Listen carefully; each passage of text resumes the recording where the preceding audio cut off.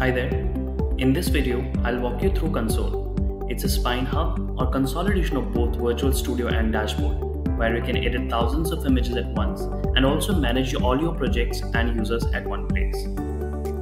To log in, enter your email address and password. You can also log in or sign in using Google. Once you're logged in, you need to choose an organization to proceed. Now, you will land on homepage. On the top of the homepage, you will see 3 products listed for cataloging, 360-degree view, and hotspots. Below that, you will find an upload window where you can upload and edit thousands of images at once as per your own requirements. Then, you can also find developer documentations, guides and articles to help you explore the Spyne features and products. Now, in the side navigation, we have multiple sections listed. Let's go and explore each one of them one by one, starting with Virtual Studio. Here, you will be able to upload and edit thousands of images at once. Click on the upload button to upload images or folders that you want to edit. Enter the SKU name and press continue. Once the images are uploaded, you will have access to 100 plus interior, exterior and storefront backgrounds. You can choose background of your choice or get a new background customized as per your own requirements. Once you've chosen the background, now let's go to the number plate. You need to choose a logo here that will mask the car number plate. You can upload a new logo from here or delete the existing one from here. You can always enable or disable this feature from here. Under Windows, we have 2 sections. Interiors, where you can rebuild car interior completely, and window tint. Here, you can apply tint on car windows. We have different tint colors ranging from black, grey and green.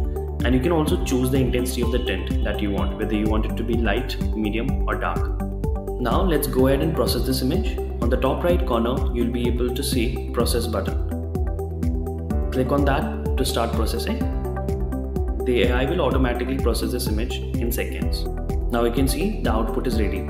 You can also toggle here to see the difference between original image and the output image.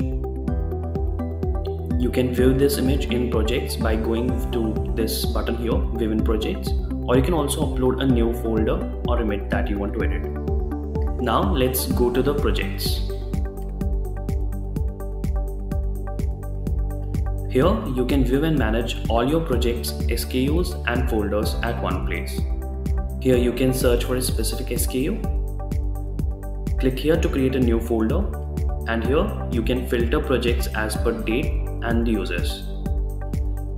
You can also change the view of projects from list to grid and vice versa. Here you will be able to see all your SKUs.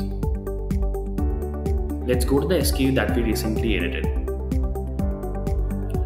Once you open any SKU, you will be able to see all the SKU details like SKU ID, number of images edited, background used and the user details on the right.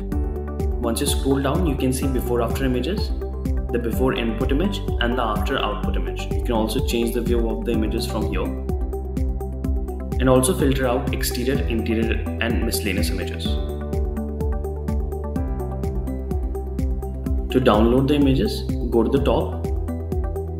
Here you can select the image type that you want to download, whether you want to download just the processed images or raw or just both raw and processed. So you can go ahead and then click on the download.